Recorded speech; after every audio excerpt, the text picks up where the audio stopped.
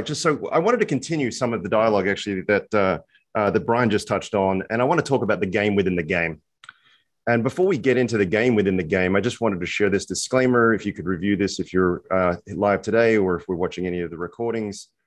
But let's get into this. So we're going to talk for about 25 minutes and with about 15 minutes of Q&A. But the first question I want to start off with is how many 10 baggers or 100 baggers do you need in your lifetime?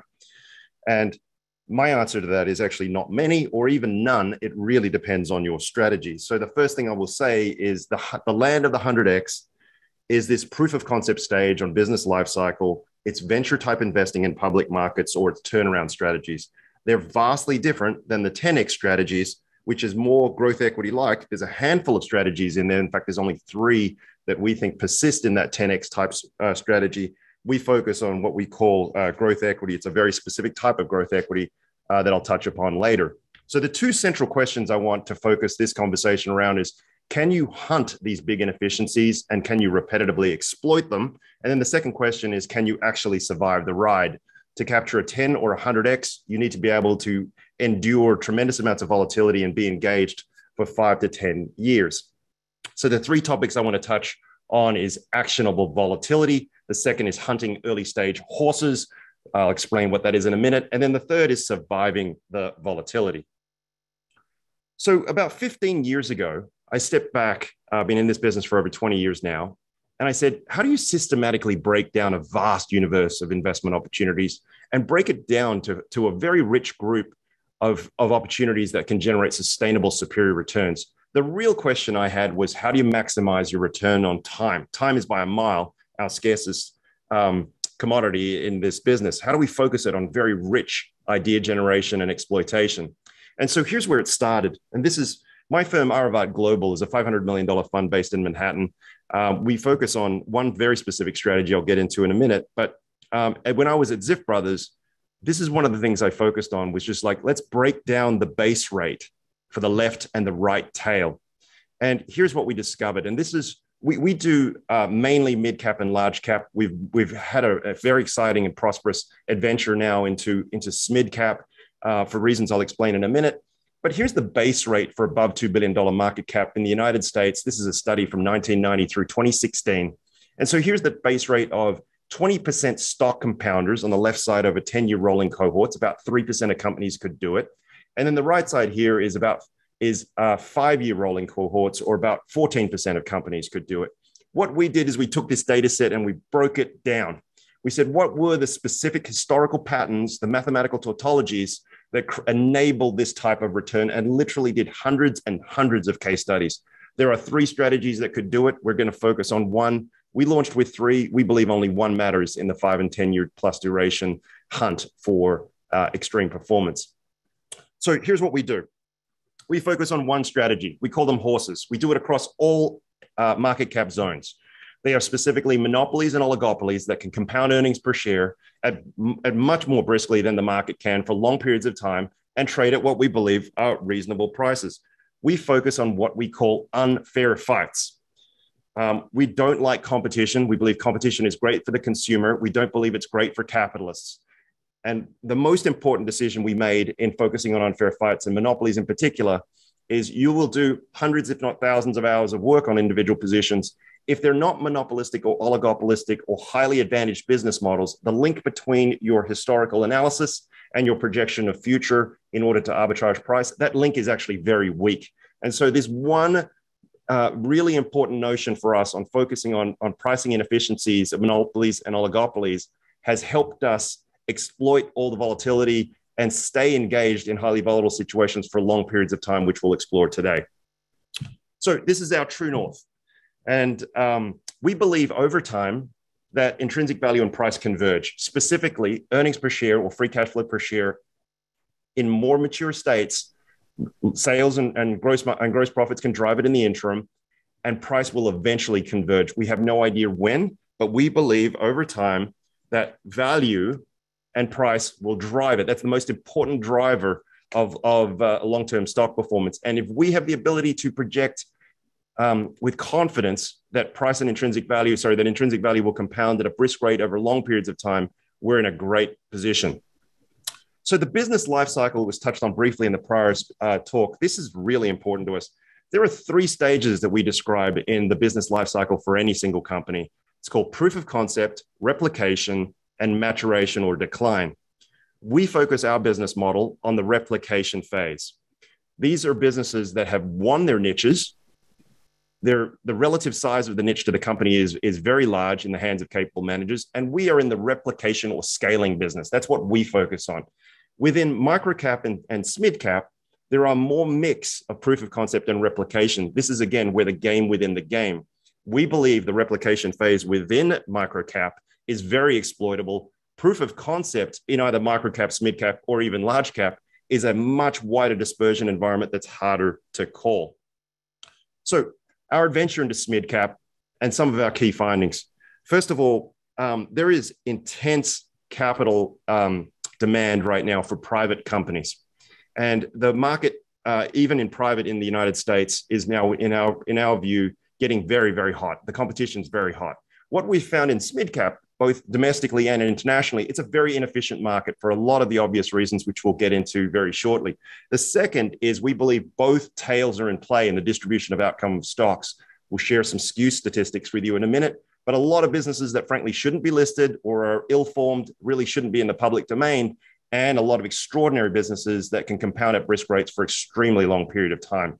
There's lots of what we call proof of concept businesses. That's really seed or turnaround style of investing, venture type investing in public markets, but also a surprising number of oligopolies and monopolies, which we believe are in the growth equity type return and very healthy returns with liquidity. So there's actually been much fewer business trade-offs than we expected in our hunt for monopolies and oligopolies within micro and SMID.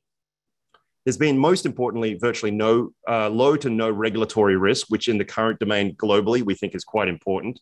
We believe that small does not equal immature. There are many of these businesses that have been around for many years and have demonstrated to us all the characteristics of a very strong business that can compound for a long period of time. And then finally, we found a large number of highly talented owner-operators that are super aligned with our objectives. We've been very pleasantly surprised about the quality that we've found that can generate private market type returns within the public domain globally. So first of all, know your terrain. I don't think there's anything small about microcap investing. In fact, I think it's almost all extremes. The first being obviously an enormous investment universe, which you need to funnel at the top of the funnel into a finite game within the game. How do you sift through it? The second then is a massive outcome distribution. It's the widest of all the deciles within all market cap zones in the world. Third is a wild, return skew. What I define that as is based to risk in the way that we invest, but also in outcomes of the left tail, the mean and median, and then the right tail. In the microcap zone, you have by far the widest set of alpha to be able to exploit. And then the final part of this is bone crunching volatility. I think some of the greatest vol monsters are amongst this crew listening today. You handle levels of volatility, which frankly would make most of us blush.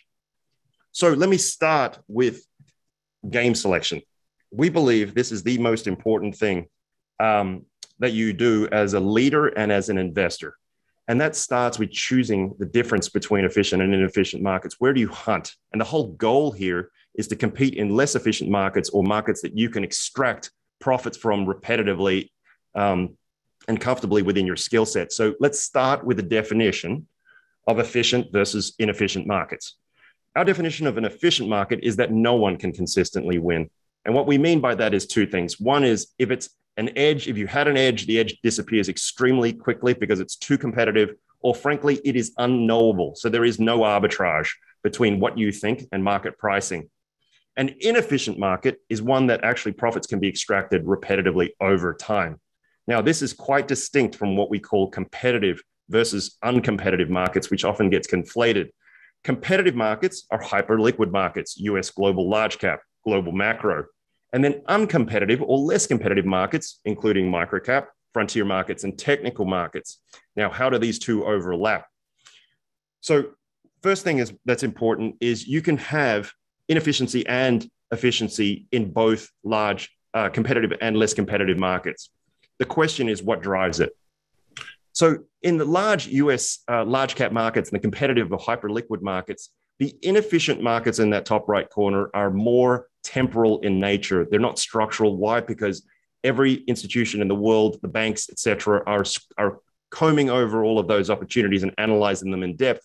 However, there is always times when they are chronically mispriced. And those times you need to be set up for to be able to exploit those temporal or short-term inefficiencies, and they happen all the time. The second part here is the less competitive, including microcap and frontier markets. The difference between the inefficient and efficient markets is there are structurally inefficient pricing zones within the less competitive markets, and that's where we want to be spending our time. Efficient zones within the microcap zone, there is an enormous universe of stocks, which frankly are completely uncallable and require a very different industrial design if you choose to pursue them. So this is a data set of all US listed stocks from 1990 through 2016. And what I wanted to share with you here is the annual and decade level distributions of what skew looks like. And again, skew for us, this is the outcome skew as opposed to the prospective skew of actually every single security on the left side here is annual over that 26-year period. The right side is rolling decades on what those outcomes look like. And so this is every security. This is not just for microcap. And the whole point of this here is on a 1-year skew, it does look like more a normal distribution curve. There is some exponential exponent outcomes on that first annual period. And on the second one is this, because as you hold things for a longer period of time, the number of zeros starts appearing, but you also start dragging out that right tail. So now let's look at what actually microcap does in the available alpha within microcap. So on the first of all, the setup here is each of these rows is the decile of the market cap zones within the market over that 26-year period. Microcap is decile 1, megacap is decile 10. The point here is skew is dramatic in the microcap zone, and skewness is actually inversely, it varies inversely with market cap. So the smaller the market cap, the more extreme skew. The skew is defined here as the difference between mean and median. And so the first red bubble on the top there in that top decile, the mean median split over that 26-year period is over 1,100 basis points. For megacap, it's 2.6%. The second point in here is on that far right column is the percentage of those listed securities over. These are rolling decade cohorts that generated any positive return, and only 43% in microcap delivered any positive return over rolling decades. About 80% of megacap could do it. The point here being there is a lot of business failure, stock failure and business failure in that microcap zone, but there's a dramatic divergence between the winners and the average. And so microcap, in our view, is a stock picker's dream, but you better know what you're doing. So on volatility, this is a really important concept I want to make sure we anchor into and our approach to exploiting price volatility. So the first thing is I want to separate out business volatility from price volatility. The two concepts are vastly different. And in the business of arbitrage, our job is to exploit price versus our assessment of value. In SMID and microcap, both are higher. And so one of our jobs is knowing the difference between opportunity and risk.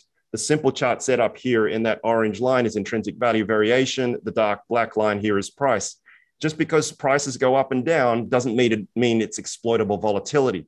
When both business volatility and price volatility are fluxing at the same time, arbitrage is extremely difficult. We try to focus on situations, and we'll explain in a minute, on more business stable situations where we have the ability to project and let price come to us. So the whole goal here is to hunt inefficiency, or what we call exploitable volatility. The setup in this chart in the y-axis is business predictability. The x-axis here is price volatility. The target zone here, when you have a highly or higher predictable business, for us, monopolies and oligopolies, price volatility is your friend. In fact, the more volatile, the better. When the business quality is really high and price volatility is lower, the available alpha, and I'm not even talking about just trading strategies, this is your ability to have more shots on goal to size your positions. Your alpha is a little smaller when price volatility is lower. Now, if business predictability is very low, and what we call again is that's in the proof of concept stage of the business or lower business quality, when you have high pricing volatility and low business predictability, my goodness, that is a hard place for an investor and an analyst to live. And then finally, if you're living in the low phase, I'm not really sure what you're doing. So what is high and low prediction? To be able to actually predict outcomes and arbitrage price, it really matters. Is it a high or low prediction environment that you're living in? For a low prediction environment, what we call here is there's a weak link between the past and the future. So for example, flipping coins, you know the base rate is 50-50. However, one head does not matter, doesn't tell you anything about what the next toss will be. The next environment here is a high prediction environment where there is a strong relationship between historical results and what future projection. For us, that's subscription businesses and annuities. This is where we focus. And so game selection makes volatility your friend. If you operate in a high prediction environment, the left side here, price volatility, that's that blue line in the squiggle, and the intrinsic value is relatively steady and increasing over time. That's that dark black line. Now price volatility is, first of all, you can survive it, and then you can exploit it. So for us, we term higher prediction environments to be subscription businesses, annuities, or monopolies. A lower prediction environment is where both business and price are fluxing at the same time. These are highly competitive industries. They're commodities. It's 3D chess to us. It's extremely difficult environment to arbitrage consistently over time. So I wanted to talk about the power of transitions. Transitions generate very high short-term alpha. It's very trading intensive. And this is not the source of long-term compounding. However, the greatest alpha explosions in all of our studies typically exist in those transitions. They come from imminent bankruptcies going to a survival stage. They go from poorer quality to less bad. They go from entering a recession to exiting it. And they go from cyclical businesses to less cyclical businesses. Any of these transitions, generally speaking, results in an alpha explosion. The issue is lower quality businesses have very wide outcome spans, which are frankly less callable, and henceforth extremely wide return dispersion. So the question is not, is there available alpha? It's whether it's exploitable repetitively. And so the question for us is, this strategy is of transitions, it's harder to scale and size. It's, in our terminology, a lower prediction environment. So why does that matter? Oops, okay. So I got a great question in preparation of this, of how do you know a monopoly in transition or in the making? And frankly, coming back to this 100x versus 10x paradigm, the 100x is the land of venture, the land of proof of concept, the land of turnaround.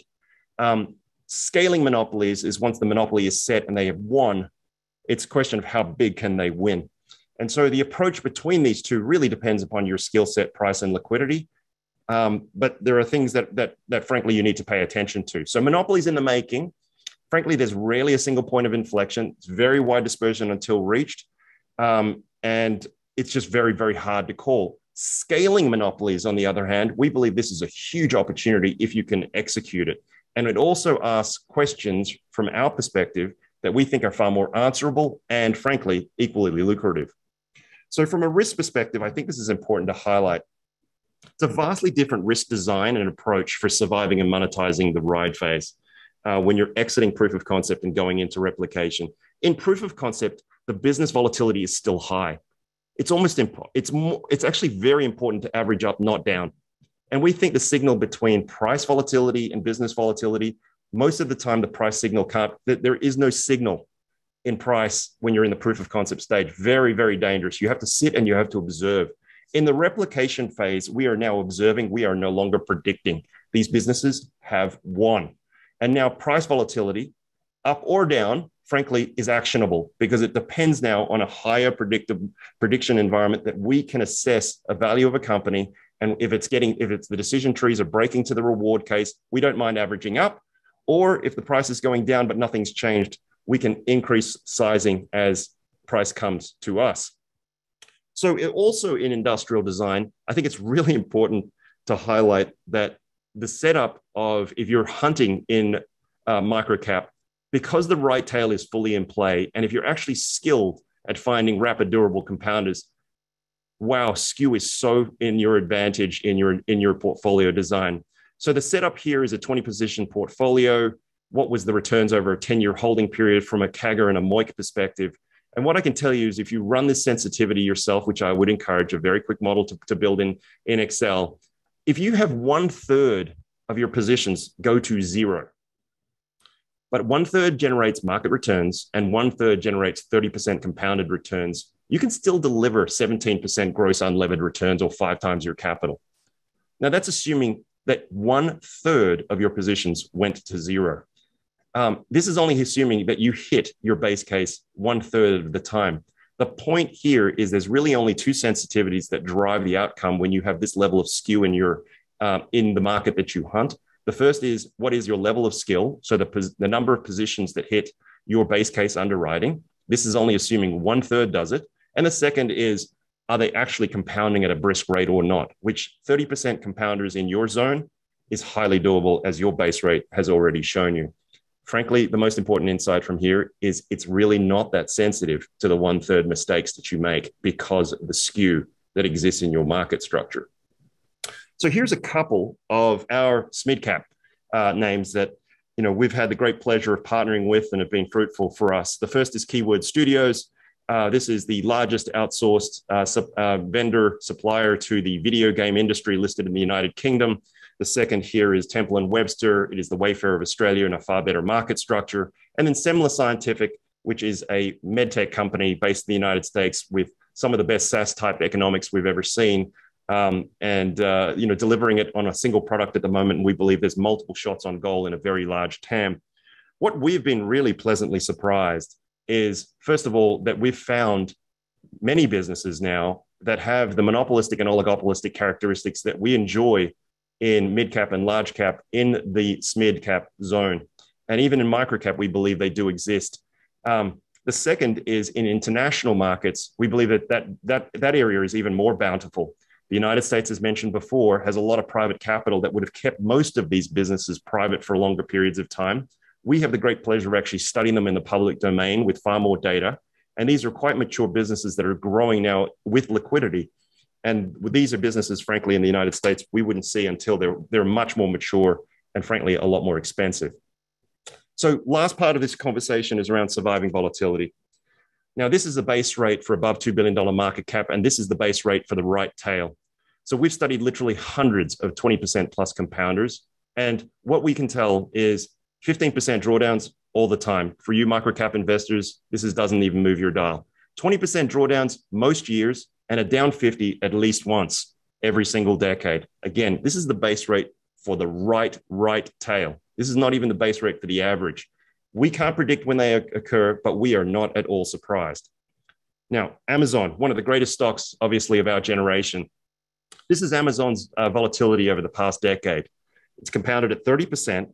About 34% of the time it's spent below that 10% or below its all-time highs, about 12% of the time below 20% from its all-time highs, and a max drawdown of 1/3. However, let's stretch it out into the monopoly in the making in its entire life cycle, and then when it was scaling its monopoly. The vol characteristics, the drawdown characteristics are much wilder.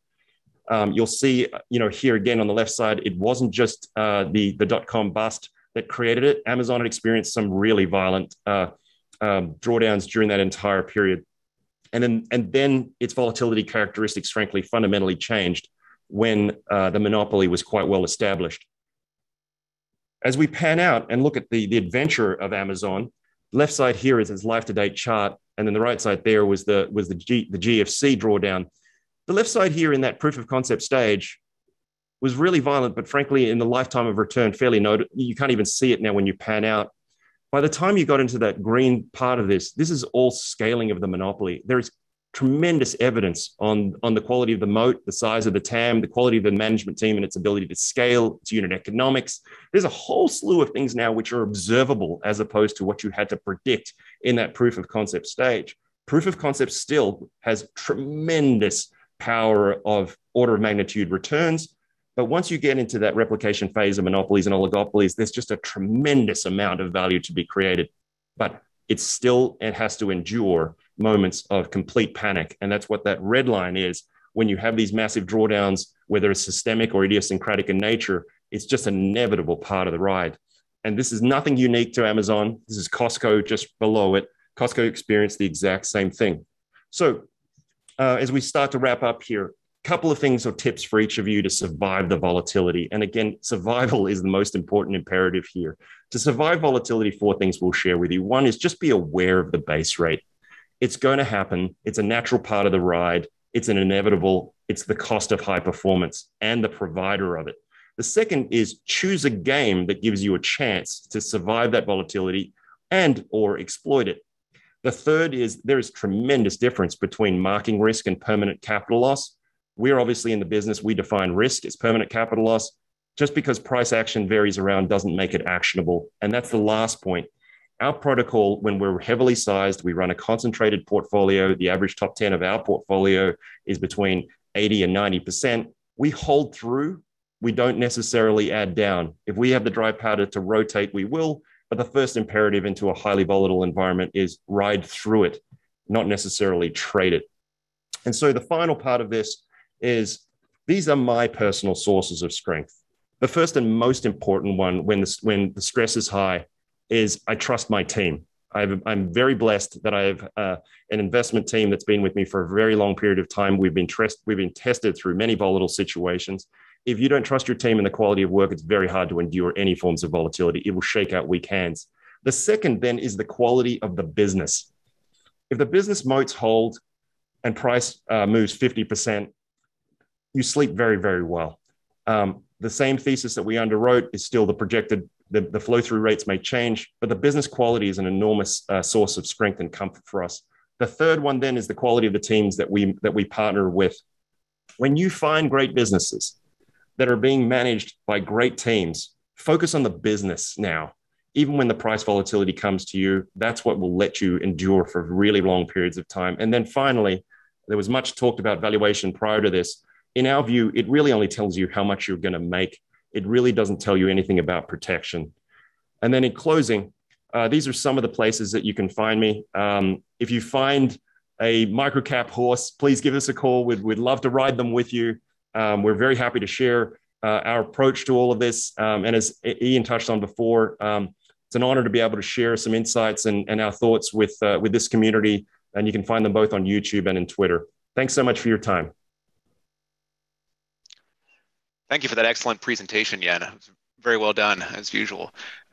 Maybe I'll just get things kickstarted. And actually, before I ask my question, just a reminder, if people have questions, feel free to ask them using the Q&A button at the bottom of the Zoom screen.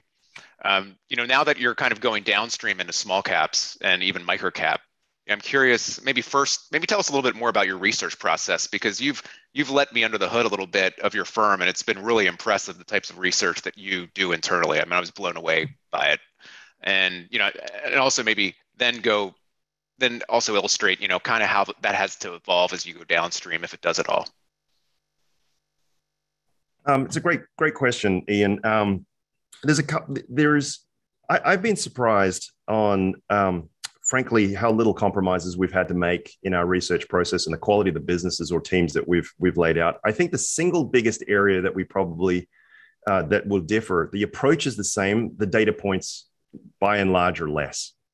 And so we have to infer a little bit more than we typically would in mid cap or mega cap. And by the way, the absolute sweet spot in history for right tail compounders has always been in the sub $5 billion to sub $10 billion range. The lower you can start, obviously, the longer the ride. But the biggest difference we've had to make in our process is we just have less data points to be able to assess. It makes us dig a little bit harder. And frankly, that's one of the 4 key edges in this business. Informational edge, I really do believe exists in microcap. I don't believe it exists at all in mega cap. And so, probably the single hardest area for us in micro or SMID cap is management team evaluation. We don't have, generally speaking, the wide enough network around those individuals to triangulate to the same level that we would normally do. But I would have to say, in general, the research process, first of all, is identical, but just the data points is a little bit less. And I would also add on that, when you start that much smaller, you can average up as you learn more. And so you don't have to load everything in the first day. the story usually unfolds. And that's been one of the beautiful parts in some of these much smaller companies, is when the relative size of the TAM to the company is so enormous and it's in the hands of a great team. It doesn't matter if you start small and you load over a year or two or three, there's just still so much upside to be able to de-risk or risk up your thesis. So what types of industries or companies do you look for, given that you're looking for this replication? So, and we've studied where all these horses have lived in, globally and by sector, and there are some natural market structures that lend themselves to long duration compounding. And we are more, I prefer clusters versus just single idiosyncratic companies. We do both, but I would have a stronger tendency for clusters that just designs an industry structure that's highly conducive to long-term compounding. And so, frankly, there's nothing new that should be surprising to people. But technology, TMT has been a rich area. Healthcare has been a rich area. A very sub part of industrials, very sub part of consumer. This is where, again, comes back to the game within the game. There are, within every industry, there are sub pockets of it that are highly lucrative. And frankly, it doesn't require a lot of imagination. You just need to be very observant, because we're looking for persistency in high performance. We're not looking for inflection. And so the assessment that we need to make, we exploit fade rates. Like the businesses that we buy, they're still compounding at a brisk rate. The unit economics still hold. Their ability to reinvest capital still holds. And the market in general, because it's only 3% of securities that can do 20% or more, is constantly mean reverting everything else. Our businesses are fighting mean reversion. They're fighting the fade rate on literally every metric that matters. So the game within the game just tells you every sector's in play. Business services has phenomenal stuff. You just need to be able to find within each pocket what businesses are either exiting that proof of concept stage, but most importantly, into great market structures that enable very lucrative return on capital once dominance is fully exercised and exploited over long periods of time. So what type of concentration or diversification does your fund have? Do you in the 10 to 20 companies, or what kind of range? So we hold 20 positions in our long portfolio. The concentration, we prefer our top 10. We run a levered long book in our long short portfolio. We run a mildly levered portfolio in our long only portfolio. Our preferred top 10 is somewhere in that order of 80, almost 90% of equity. They will naturally find themselves up. Even the game selection of monopolies and oligopolies has an error rate to it. And we're talking about mid cap and mega cap. In microcap, again, much wider variance, very, very difficult to call these at inception. They generally will find you and size themselves back up if you give them the chance to breathe. And again, I think there's too much focus on the hunt and the next shiny thing and the idea. The ride is absolutely critical. If you can find 10 baggers and 100 baggers, but you only get 2x, 3x, 4x out of them, you'll do okay, but you'll do a fraction of what you're capable of doing. You need to really focus hard on your ability to stay sized for long periods of time. And I believe that's both the function, again, of game selection and actually understanding the types of volatility that you can withstand personally, but most importantly, why. What is your approach to selling a position, or what are the factors that you use to go into that decision?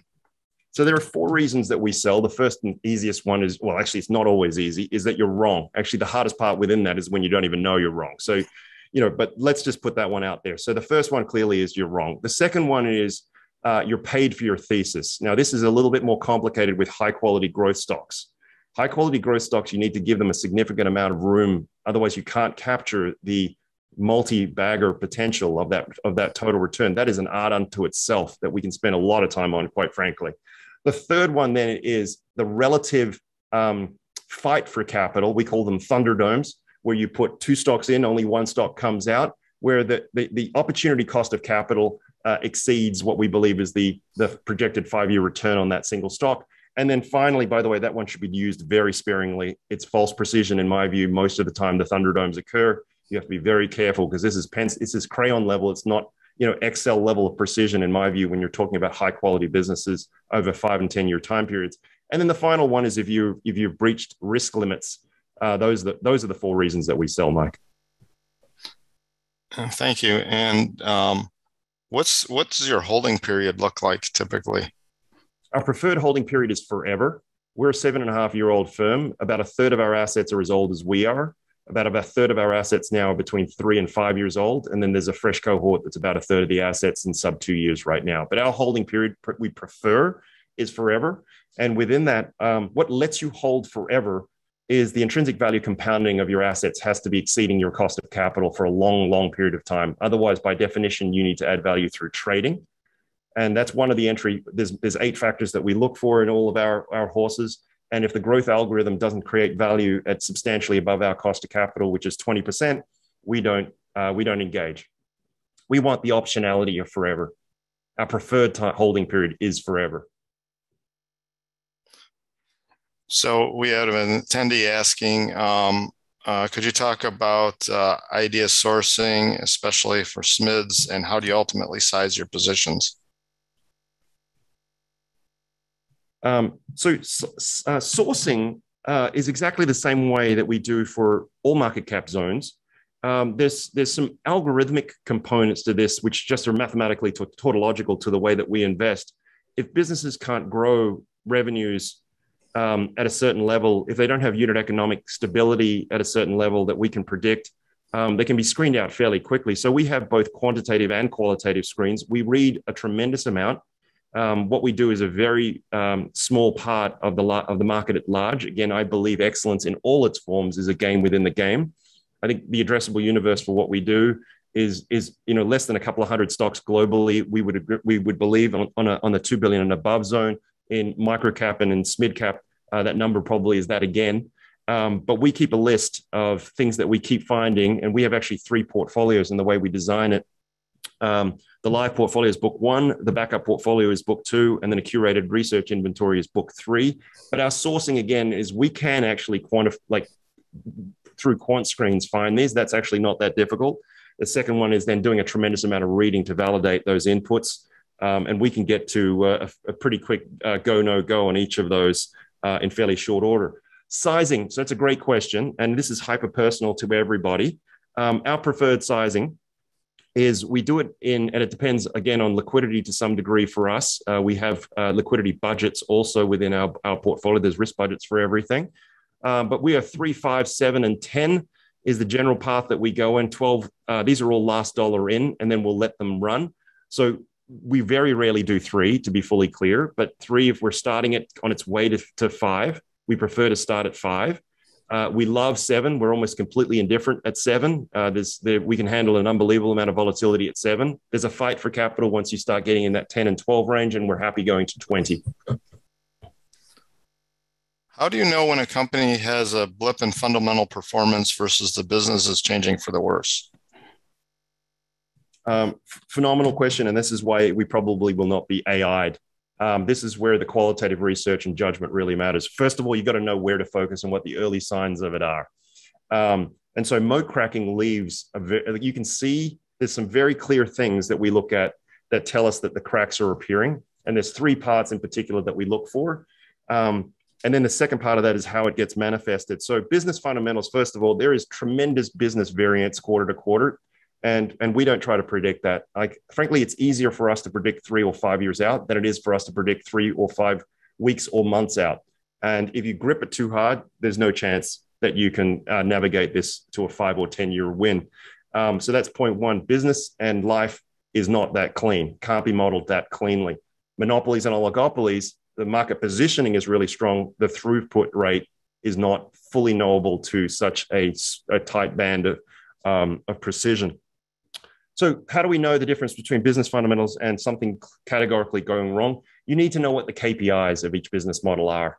And within the KPIs, then you can start looking for the first or second derivative of anything going wrong. It's not a number. It's just a number will alert you to where you need to focus your resources. And so we have a general feel for where, general moat cracks start appearing, but the KPIs for every single firm in each industry are different that would lead you down that track. And no single thing, this is again, it's an art and a science. The art part of this is having the judgment when those small cracks appear, are they fissures for larger cracks or are they temporal in nature? That's the whole judgment part of the business. But I do believe knowing where to look is knowable in advance, and then judgment on what do you do about it. In a world with increasing innovation, how do you judge the ability of a company to protect its monopoly or oligopoly and not become disrupted? It's a great question. So moats only last as long as a business cycle, and business cycles have to be defined by when the technological shift, the basis of competition shifts. So by definition, technology moats in general are shorter. However, some of the moats in technology are extraordinarily large. So I'll contrast this. Analog moats in general, up till recently, are extremely long dated. So if it's an engineering product, we own and have been, very grateful shareholders of TransDigm. TransDigm makes aftermarket parts for aerospace. 90% of its products have no second source to them. For them to be displaced requires a whole new platform of airplanes. You contrast that, so that's an analog moat. The cycle, the business cycle, is that life of that entire plane platform.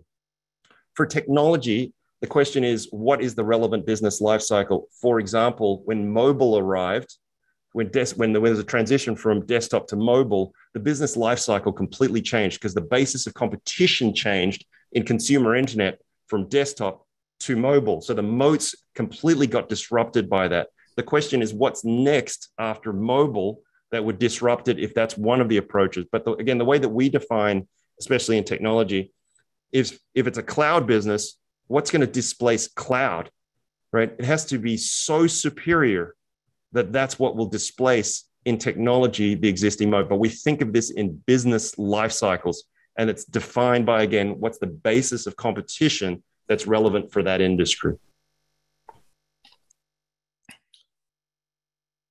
When you look at business moving out of the proof of concept stage into that replication stage, how do you define that transition? And is that the point where you actually attempt to invest in, or do you try to wait a little longer after that inflection point? There is no single inflection point. And frankly, we don't even try. Because if businesses have monopolistic or oligopolistic characteristics and the TAMs are big, you can still wait for a while and make an unbelievable amount of money. And frankly, risk adjusted, it's so much easier. So, it's nice to be able to say at a cocktail party, you had a 50 or 100x. How much did you size it and how many losses were occurred in it? You can take a lot of losses for each 50 or 100x if you actually can ride it. But by definition, to get to the 50 or 100x, you're actually already into the replication phase. So for us, this is where it comes the difference between predicting a monopoly and oligopoly versus observing a monopoly and oligopoly. And there's one other really critical factor here. Just because you have a phenomenal business on your hands does not mean that this management team can scale the asset, right? There's countless times that we've seen high quality businesses run into the ground by management teams that don't really understand the model, or frankly, didn't have the operating skill to scale the asset. So our skill as investors is we're focused on the scaling stage of monopoly, oligopoly growth stocks in specific sectors where we think there's just lots of them. But again, to answer the question point blank, we don't even try to stand on top of the point where it's proof of concept into replication. If you can catch it, amazing, but you don't need to. So how do you go about identifying a moat? What are the key factors you look at? And are there any, like financial metrics or whatever you might use in part of that? Absolutely. So this took me 15 years, and I'll save you the 15 years. There's three things that I've found that tell me they exist, but it doesn't tell me what exactly is the root of it. So the three outputs. First one is a high competitive win rate. We back unfair fights. Our businesses just win a lot more than they lose. By the way, if it's hard for them to win, it's not a very attractive business for us. So two parts to that. high competitive win rate for new business. The second is high customer retention. You can't compound if you can't keep your existing base of customers. So the most important part of this is, we call it again, an unfair fight. Advantaged businesses just win a lot more than they lose. Second one is gross margin stability, mix adjusted for the business. The most important part of owning a monopoly is having pricing power. If you don't have pricing power, it's a monopoly not worth having. And then the third part of this is high returns on incremental capital. The compounding machine requires capital being deployed at high rates of return constantly for IRR to be converted to CAGR, to be converted to MOIC. So that last part, if it's a highly lucrative business with a high return on capital, if you can't keep redeploying it, by definition, competition is trying to erode it. Those are the three things that we have, over a decade and a half, we've found is hyper consistent in all of our businesses. If those three things exist, I may not be able to pinpoint exactly why this monopoly exists, but I can tell you got a hell of a high quality business on your hands if those three things exist and are observable for a long period of time. How do you think about the management team versus the moat, and how do you mix those two together? And, what are some of your thoughts on those two kind of areas? Yeah, so there's 8 factors in what we do, and there are 7 ands, no ors. So yes, this is again, there's slight trade-offs. Nothing is ever perfect, but when you have a portfolio of 20 stocks, which we do, and our holding period is preferably forever, we don't need to literally do anything for the next 3 to 5 years to deliver very healthy returns, right? And so part of the benefit of the industrial design and game selection of what we do is we don't have any impetus to trade off or chasing the next, shiny thing where we have to make that decision of one against the other. Now, let me answer the question point blank. If you've found a high quality business and the growth algorithm's hitting our cost of capital, how does management team come into this? There's another series of factors that we look for in our management teams. And I'll tell you by definition, here's the one most important ones for all of you guys. As a younger investor, I thought poor integrity management teams could be priced. You can't. In my view, you can't. And in the depths of hell, you're going to be faced with questions you really don't want to be facing. So the first and most important thing, we call it a handshake rule.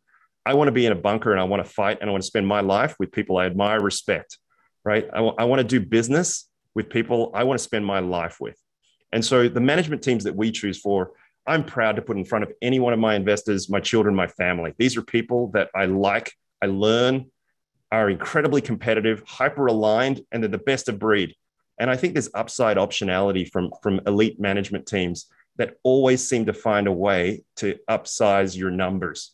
They just do the right things at the right time consistently. And so, we look for high quality businesses run by high quality management teams who are aligned, who are highly capable, who are hungry, and are highly ethical. And we've got tests for all of that. We don't compromise any of it. And again, when you have a concentrated portfolio that doesn't require any new ideas in any given year, the bar has to be kept high. And we know exactly what we're looking for. Does it always happen? No way. But there is no trade-off between a high-quality business and a high-quality management team in what we do. And I can tell you there's numerous high-quality businesses that are run by teams that don't run them as well as they should and are trading at reasonable prices. We don't do that because over a long period of time, they're not extracting anywhere close to the value creation that we think can happen. You don't see it in year 1. I guarantee you'll see it by year 2, 3, 4, or 5. And if you're going to spend hundreds of hours or thousands of hours with these type of people, I don't want to compound my time that way. And so there is no trade-off between moat and quality of the business. Between moat and quality of the management team. I believe the two are inseparable, and they're 2 only of 8 factors, all of which matter to us. And there's no waiting. We need them all. Yeah, and thank you so much for your time this morning. It was an amazing experience. We really appreciate it. And again, if people want to follow Yen, you should be following Yen on Twitter. You should be following his YouTube channel. He has some amazing presentations that are out there for free, and you're definitely going to be learning things once you listen to them. So thank you, Yen, for today. Thank you so much, Ian. Thank you, Mike, and have a great day. This has been an amazing conference, and Dennis is up next, and I'm really looking forward to learning from him too. Thanks, guys. Be well.